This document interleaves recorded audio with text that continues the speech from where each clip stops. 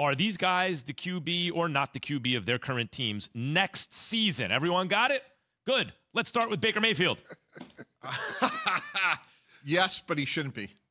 Oh. Yes, he will be the quarterback of the Cleveland Browns next year. But I'm like, Mike, if they find a better option, they should go with the better option. I'll say no. I don't think they're going to give him the money he wants. I think he may find out in the open market. I think he'll be the quarterback for next year. There are mechanisms by which you can keep a guy for an extra year or two, and in the absence of a better option, I think they'll find it. Tua Tagovailoa, Mike. Ooh. Oh, that's a hard one. Doubtful. Whoa. No, it's a yes or a no. Yeah, that's a good point. There's no doubtful I'd say option. probably not. You know, this is a massively important back half of the season. Yeah, I thought he played well against Jacksonville, to his credit. One bad pick.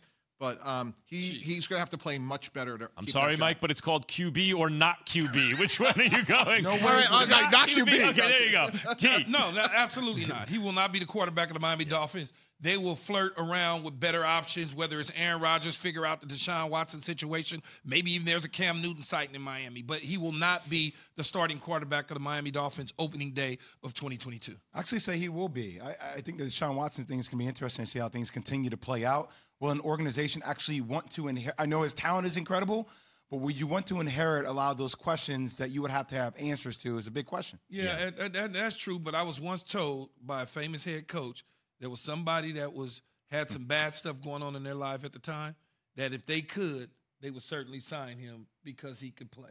Not QB. The league does not have any patience with young quarterbacks. Tua might wind up being good still, but there's just no patience anymore. QB or not QB. Daniel Jones, Mike Tannenbaum. Yes, I think the narrative on him is really wrong. I think he's a young, improving player. I think Andrew Thomas is getting better as his left tackle. And who are you going to get that's better than Daniel Jones? Like, I know there's still some turnovers. Thanks, Evan, for running it right now. Yes. But doing some horrible picks on the TV right now. Mike's like, I think he's fantastic. He throws a Turnover, pick. fumble, turnover. Look, who are you going to get that's better than Daniel Jones? He showed his toughness this week by answering the bell against the Rams. Yeah, here's what I would say. He is the quarterback of the New York Giants moving forward to 2022. Beyond that, I don't know. Watching him up close in person and live, I thought he was okay. Yes, he's going to turn the ball. He's turned the ball over. He went back, reverted back to some of the things he did early in his career. I think they are fixable.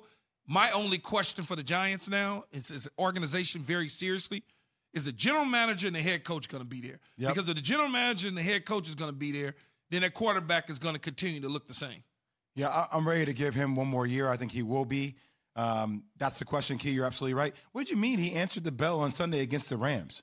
He showed up and played, and I can show up and play. You'll appreciate this story, Jay. Well, before the draft, I ran into Jay Billis, our great basketball analyst from Duke. Yes. And he's telling me how tough Daniel Jones is and what a good player he was. Selling Duke.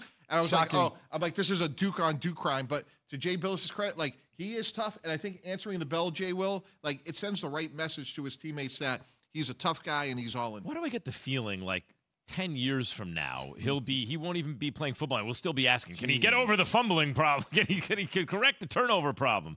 Yeah, he'll be the QB of the Giants because they're probably not going to be able to do better next year. Jalen Hurts, QB or not QB? Nope, they have 3 number 1 picks, could be 3 in the top 10, and I think they'll be drafting a quarterback.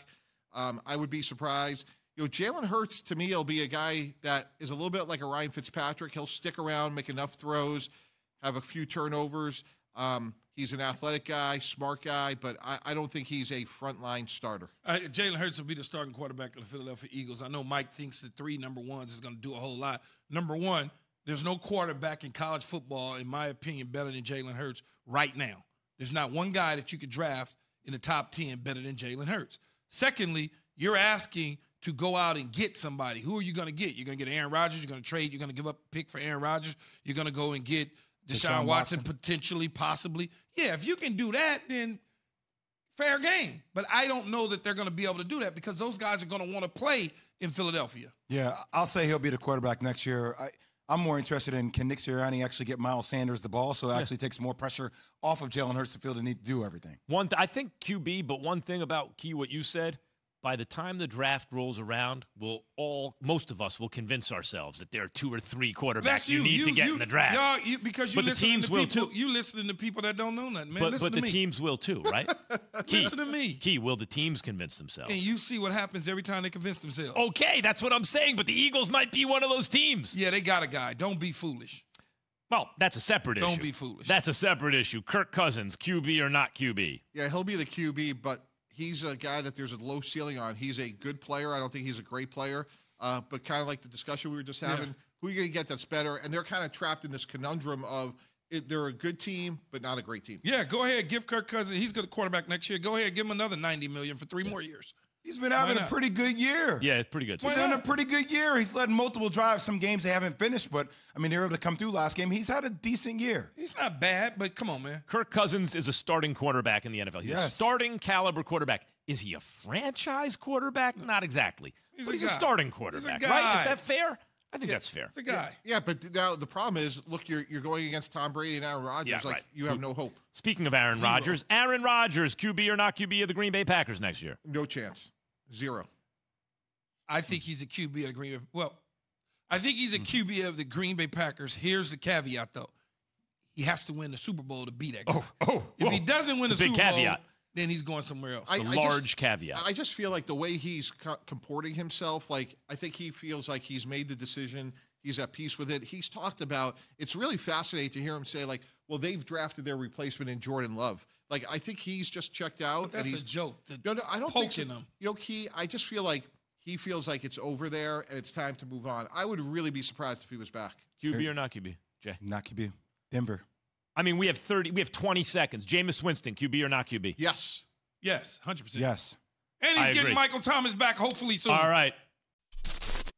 Thanks for watching ESPN on YouTube. For live streaming sports and premium content, subscribe to ESPN+.